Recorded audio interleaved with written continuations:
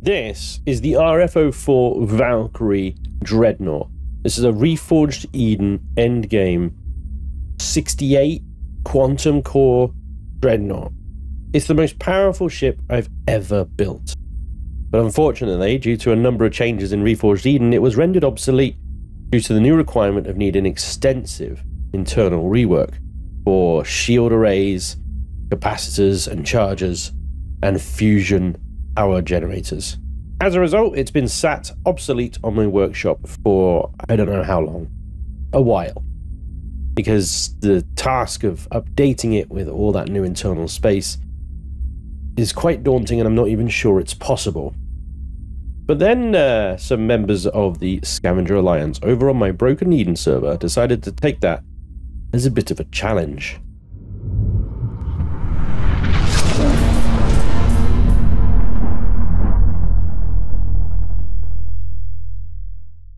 Well, you did all the work on it, didn't you?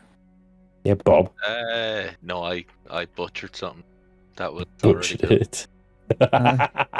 Gutted.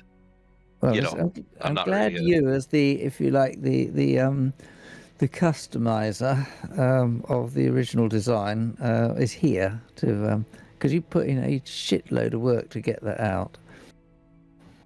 Yeah. Yeah. But like, we were all busy in the game at the time, and Yeah. I was Dicking about. taking off by myself, Yeah. basically. Yeah, I get you. Did you fly it? Did you fly it at all, Bob? The Valkyrie. Yeah. Yeah. Is the Valkyrie and not the Vindicator? No, It's it's Valkyrie. Valkyrie. Yeah. The Asgard remake. Oh shit, I see it. Hello. Yeah. Hey, this is a nice looking ship. Who built this? Which one? There you go. There's some acting. Oh, well, there we go. You've Right. put stuff on this, like new stuff, like thermal lances. You put thermal lances on this thing. They're not cheap. Oh, it's yeah. There's a. This is a monster. Your original concept has been taken to extreme. Been taken and then corrected. Yeah. I mean, outside wise, I don't see any changes to dimensions. I gotta be honest, I half expected when you said that you'd done retrofitted it, I half expected some kind of like monstrosic brick to be placed on the outside of it somewhere to fit the reactors. I can see that there's a lot more engines here, there, and everywhere. Outside of the wing. Yeah, and it does say cheese on the front. and it's not like it was short of drive thrusters when I built the damn thing. No, I took some out of this I see. centerpiece here. Yeah, you've got some out of the forward drives there, haven't you? But they're down or top and bottom to add to pitch on the weapon fin. Yeah. So yeah, Bobbo and the rest of the SAS worked throughout the season of Reforged Eden on my server to essentially bring the Valkyrie up to date, retrofit it, and improve upon it. And they have managed to keep it's pretty much its original design largely intact. Now, one of the key things that they've changed here is they've actually moved the thrusters out. It's very important for thrusters on a sort of combat ship to be out on the farthest points of the ship. If you imagine a cube, you would have all the thrusters in the corners of that cube, and you'd get the best performance. So they've taken some of the thrusters off of the rear here, where they were just in a line, which is I put them there to kind of try and maintain the image of the sort of Asgard style destroyer, you know, where the engines were just in a line on the back there. And as you can see, they've added them at the top and bottom of the fins, and this greatly improves the pitch performance of the vessel. And they've added some on the outer fins here as well, as you can see, kind of holes they stick out quite a bit, don't they? That appears to be bumper to bumper in thrusters there, so there's not much wiggle room in getting them to sit into the hull much more than they are. But they're there to improve the roll and your of the vessel as well. So just a quick comparison here. This is the modified Valkyrie. It's got a roll of 31, a yaw of 20, and a pitch of 20, which is respectable for a ship this size and 64.4 kilotons of weight. To compare that with the Valkyrie over here, 13 roll, 8 yaw, and 7 pitch, you know, at 110 kilotons of weight. They've made a considerable saving and improvement on the performance of this thing with the addition of those thrusters. You can see here there are no thrusters in the tops and bottoms of these weapon fins. You've got the full array of thrusters in the back there, and you've got nothing out here on the fins at all. Just to give you an idea of the modifications that they have thusly made. A lot of the thrusters I tried to hide into the hull a little bit to try and hide them away, basically, and not have them as a big gaping feature on the ship. There's an aesthetic choice over a performance thing, and you can see that I've tried where I can to add thrusters in the sort of forward and back positions there, but you know, the performance comparison between these two is just leagues apart. You know, there's an additional down thruster in this cluster as well. I hadn't noticed before. Adding those thrusters up on the pylons there seems to have made a big difference. And the extra thrusters out on the fins, another big difference as well. It's very clever work. So yeah. This is new. I'm on the bridge. Yeah. And we've installed a ramp up to a glass bridge. Can you actually get a decent enough view out of that? I suppose. Yeah, you've dug a trench, haven't you? Yeah. You can see the trench. That's what I say. I kind of gutted it a little bit, but yeah. I tried to keep it as, you know, as original as I could. Okay, yeah, it's not a bad trench. No. That's fine. It gives you a flying bridge. From an RP point of view, you do realise they were giant laser capacitors, right? And now you've just breached them, so there's a catastrophic explosion that's going to rip the ship in two. I messed with this a little bit. I was trying to get the artilleries to fire in like an arrowhead. Right. Messing, basically. Yes, you got some in the forward. I mean, from a gameplay point of view, having them in the staggered like that does do more damage. I think that was proven. Right here, I think I'm getting to the bit that you gutted. Oh yeah, here we go. You like your heavy glass, I see. Yeah, so they're basically all the crew quarters areas. Yeah. The RP stuff that I put in. Yeah, all the RP stuff. To be honest, that's the best place. And really the only realistic place you could have got it, isn't it? It's like I'm gonna God mode this. When you go to that area, it kind of turned the ship more into. You'll see when you fly it. It's more of a shield spinny kind of ship now than it was. A shield fighter rather than a tank. Well, like you can do the spin with it as well. Yeah, it spins, does it? Yeah. Given how bloody wide this thing is, you managed to get it to spin. Yeah, just like make sure there's absolutely nothing around you before you start to roll. Get this, I don't know how you manage this. How many fusions? You got 3 fusion cores in here. Yeah, right. I didn't realize you 4 in it. And you got 8 arrays. It's all of the shield part. All of the shield power. So yeah, from an internal point of view, he's done some changes. Well, he's ripped out all of the sort of forward RP section, the midship RP section. The reason I made all this whole area here kind of like quarters and canteens and things like that, because I mean it was all just spaced armor really, additional spaced armor. Now with the SAS refit here, we've got 3 fusion reactors and 8 the glowies aren't working on that, but there we go, they're not spinning either. What is going on? 8 shield capacitors arrays, that's the words I'm looking for, up here in the front section. It does leave very little room for armor in the sides, so big weak spot is sitting in the side there. There's still a reasonable few layers from the bottom.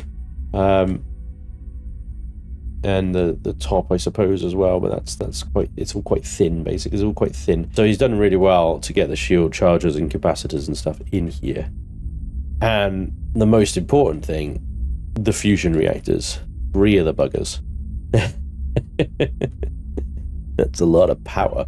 That is a lot of power. So currently generating 1.72 megawatts of power. You know, idling here at consuming 103 kilowatts. That's not bad at all, really, is it?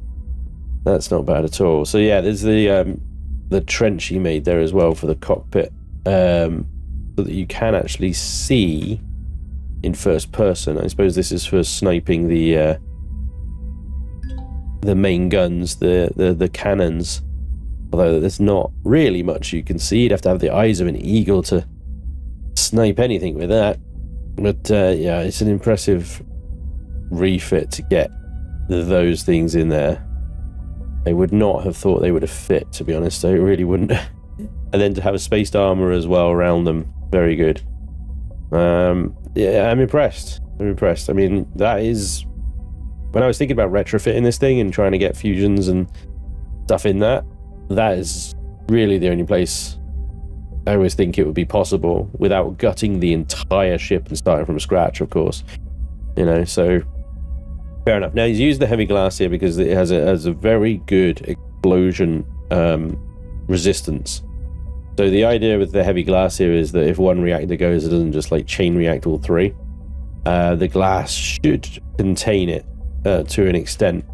And he's done the same with the arrays, although I'm not sure that's entirely necessary, but I'll double check that. But yeah, he's got all 8 arrays, 3 fusion reactors in here. So let's have a look at the original here, just a quick second, just so you can see the space that he has used here. You can see I've got a couple of the advanced. So obviously this was before fusions were a thing. So we've got the power array here. Power station, that's the words. And so that is basically the same as what it was, but there's a lot more armor on all dimensions between the outside and the inside with these much smaller generators. And of course, when I built it, these generators were enough to power this thing, but obviously many changes have taken place since then. So this is the sort of thing that's been taken out. You can see, you know, there's crew quarters here, and stuff around. There's canteens and boardrooms and it's just stuff like that.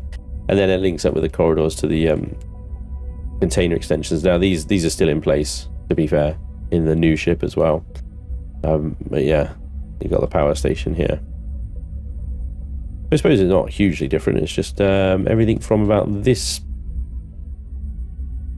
here onwards has been redone, gutted, and reformed into this. So yeah, here's the stairs. Look. So of course you got he's put stairs up as well, so that you can go over the top of the reactors and down into the corridor on the far side, which is where the container extensions are. There we go. Pretty good. Pretty good.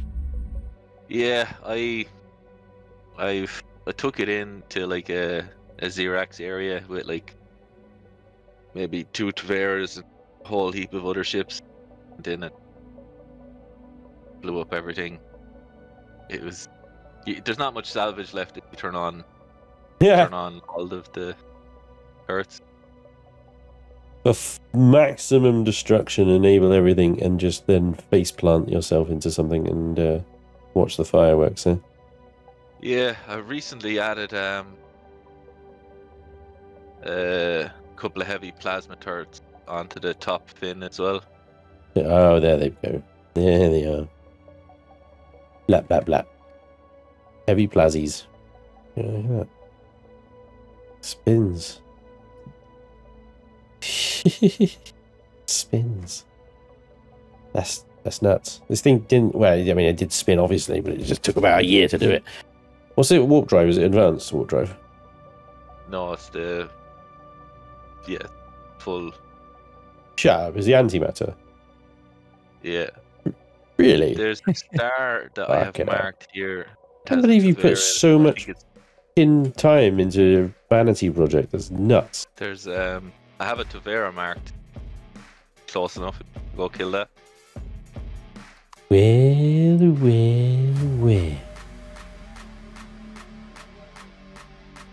B5 phone bum.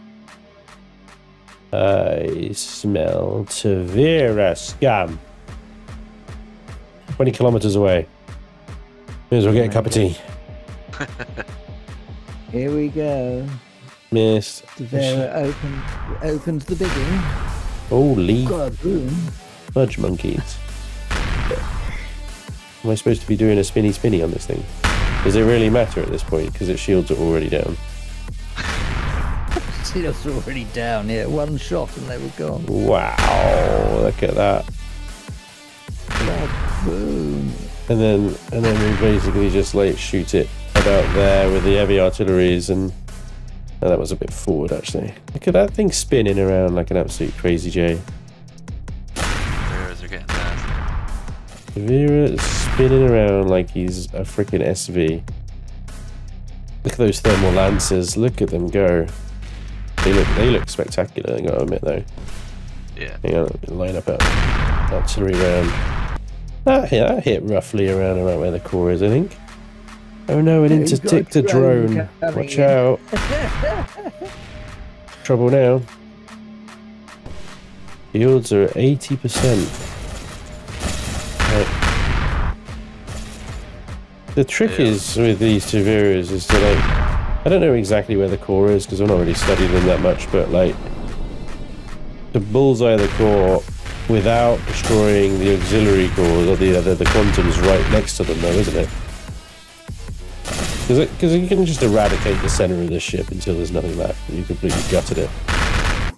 But I think a lot of players, they use the that railgun, that mounted railgun, don't they? They like do surgery on Taveras. Like Oh, penetration. yeah. That was a bit of a bang. It was, wasn't it? I would have thought I would have hit the core by now, but then that probably means I'm not shooting in the right place. But is that the top or the bottom of the ship? Oh, it is the bottom. It is the bottom. I wasn't right. You shoot it in the belly. I thought around about there. My shields are 20%. The viewer is doing a bit of a number. Yeah, the bottom. The reds.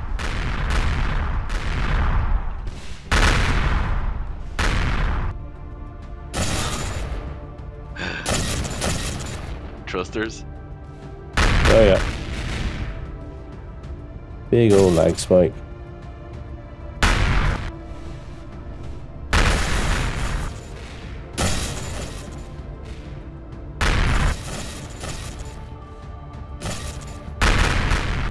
Updated cruise missiles look like the projectile speed is like double.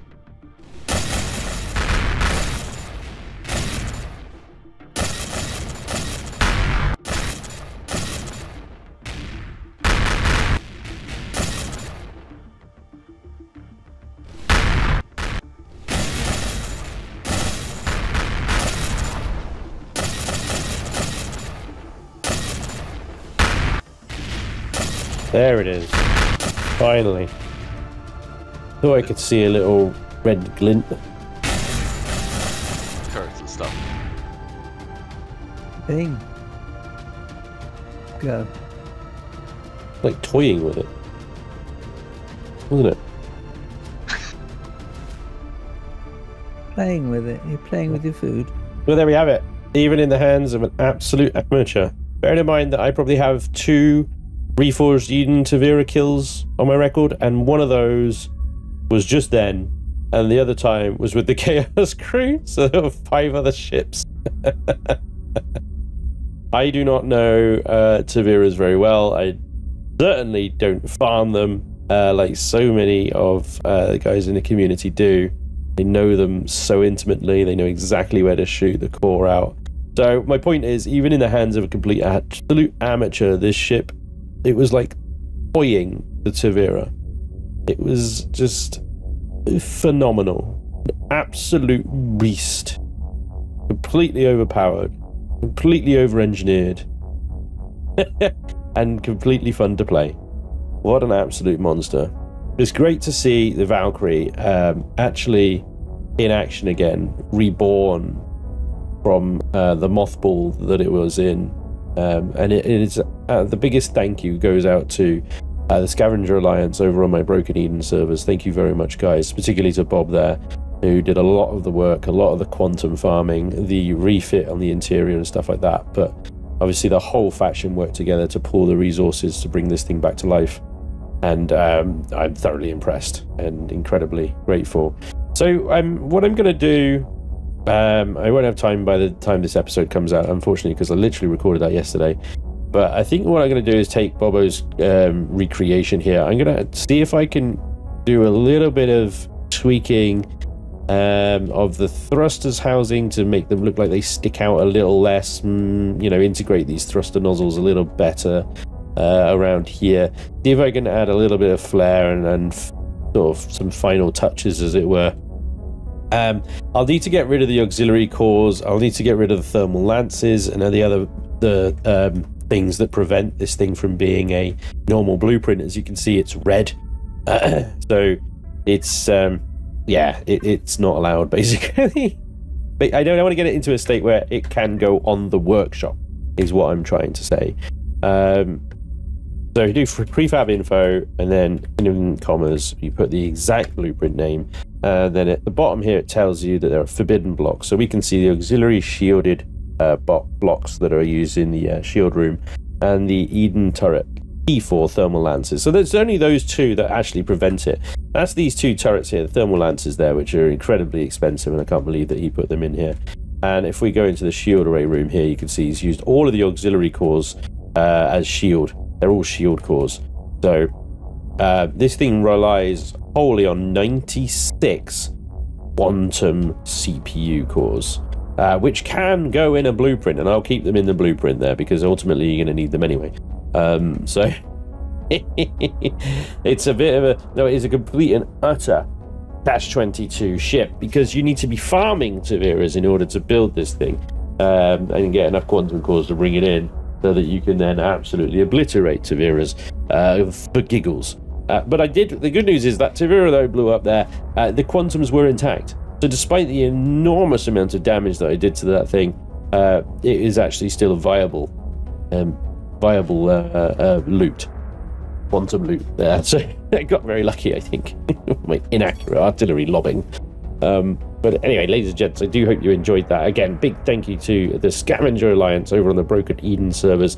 The community is fantastic, and I think they're all wonderful, wonderful people. So if you are looking to maybe delve into multiplayer Empyrion, perhaps for the first time, perhaps return to it, and maybe you're just looking for some guys to hang out and chat with, Empyrion, of course I'm biased, but I do highly recommend the Broken Eden community. You can join the community for as little as $2 a month over on Patreon, become a member here on YouTube, or become a Twitch subscriber on my Twitch channel. Join my Discord. All the information is there, and you'll get access through Discord as well. I hope you enjoyed. The Valkyrie refit will be on the workshop as soon as I can get my butt into gear and actually make it there. Hopefully I'll see you guys next time. Until then, take care. Bye-bye.